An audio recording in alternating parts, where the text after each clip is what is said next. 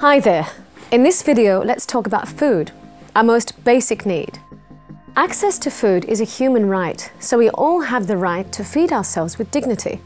But the food system is quite complicated, goes through multiple stages before reaching us.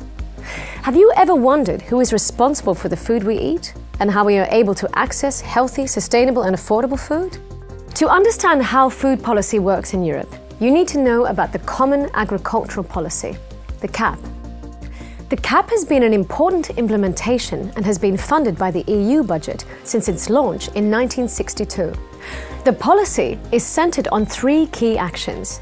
First, direct income support.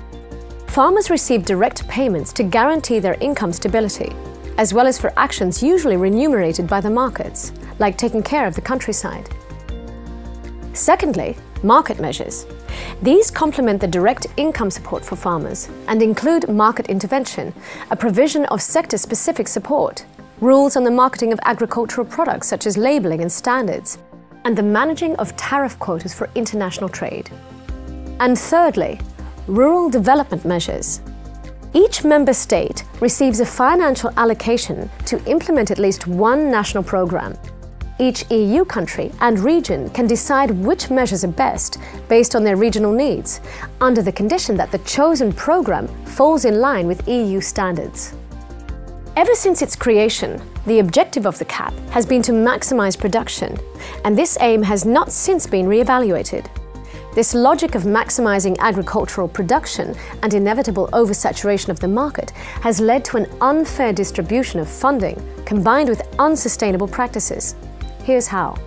First, the CAP subsidies are hectare-based payments which are not dependent on the meeting of criteria such as ecologically friendly, sustainable and healthy production, or standards for workers' rights and animal welfare.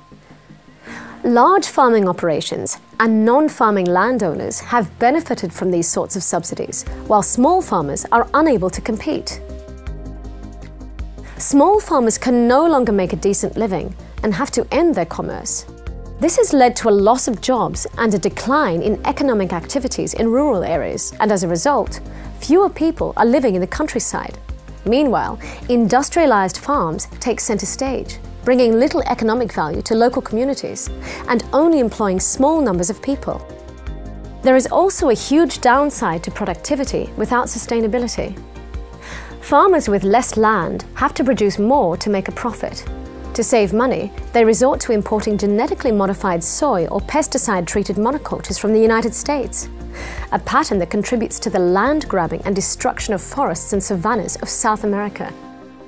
In order to cut costs and to comply with EU rules, farmers are forced to buy seeds from a handful of powerful agrochemical corporations. Consequently, about 75% of plant genetic diversity has been lost in the past 100 years.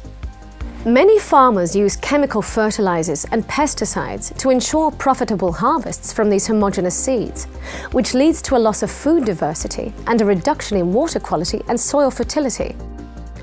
Chasing productivity also means that surplus products that cannot be sold on the EU market are instead mainly exported to so-called developing countries. Through high subsidies, large industrial agro-enterprises can then sell their goods within these countries at way below the market value. These practices destroy local farming and often ruin entire livelihoods for local people. Now that you know the theory behind the Common Agricultural Policy, you can see that it needs quite a few improvements. So what would a better Common Agricultural Policy look like? First, EU funds should be redistributed fairly, and they should reward sustainable land use that is conducive to the public good.